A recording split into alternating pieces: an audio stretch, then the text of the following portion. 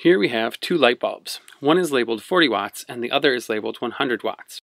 Remember, wattage is the units for power, the rate at which energy is used. Why are bulbs, and indeed all appliances, labeled in power units? Here is a drawing of a filament. If we plug this into a battery, the electron current will flow through the filament. The electrons are picked up to a higher bleacher by the battery. They fall down bleachers as they pass through the bulb on their way back to the battery.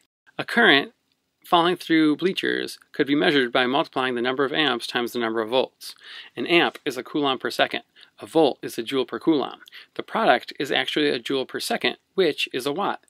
Current times a bleacher drop is power. Let's take our two bulbs, 40 watts and 100 watts, and connect them to the wall outlet. The wall provides 120 volts worth of bleachers. The first thing we're going to do is connect the two bulbs in series with each other. Let's trace out the wire path to convince ourselves that this is indeed series.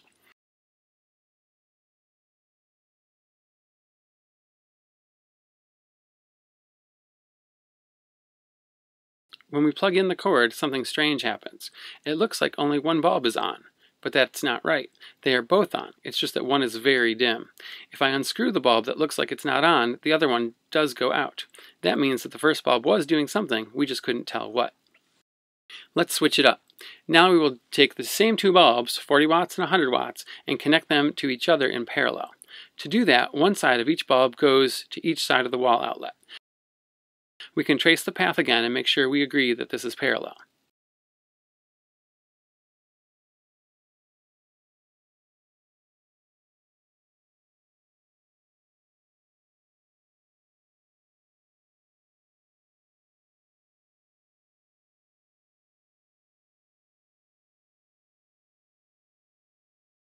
This time, when we plug the lights in, they are both bright.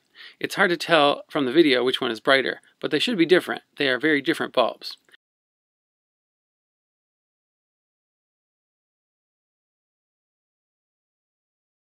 In this case, if I unscrew a bulb, the other one does not go out.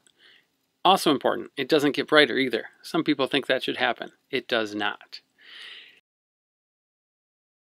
So here's a question. Is the 100 watt bulb the thicker filament or the thinner filament? Let's draw some pictures to help figure it out. We know from the reading that the light bulbs are filaments, thin pieces of wire that glow when they get hot. The only difference between these two bulbs is that one is a slightly thin filament and the other is a very thin filament. Let's call the thick one A and the thin one B. If we connect the filaments in series, the same current must pass through both filaments. The thinner filament will have a greater buildup of surface charges on its skin and will have more bleachers across it. Since bulb B has the same current and more bleachers, bulb B is brighter.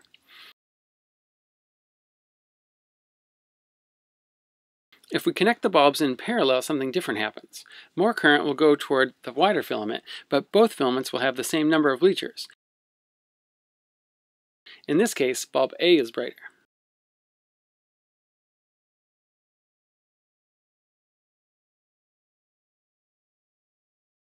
So, we can conclude that a different bulb is brighter in each of the two cases.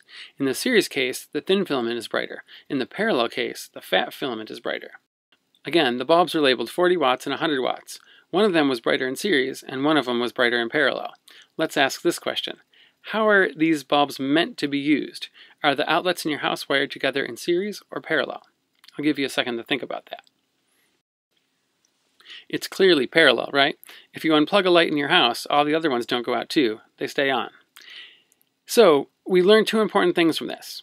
The wattage labels on appliances are written assuming you're using them in parallel, not series. And we learned that the higher the wattage label, the thicker the filament is. Let's take one more look at the power equation. We said that we can calculate power by multiplying the current times the number of bleachers the current moves through. There are other ways we could write this if we consider Ohm's law.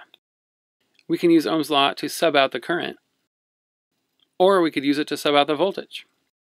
Why would we want three different versions of this equation? Well, we can use the first one if we don't know resistance, we can use the second one if we don't know current, and we can use the last one if we don't know voltage. Having all three versions will make solving math problems easier.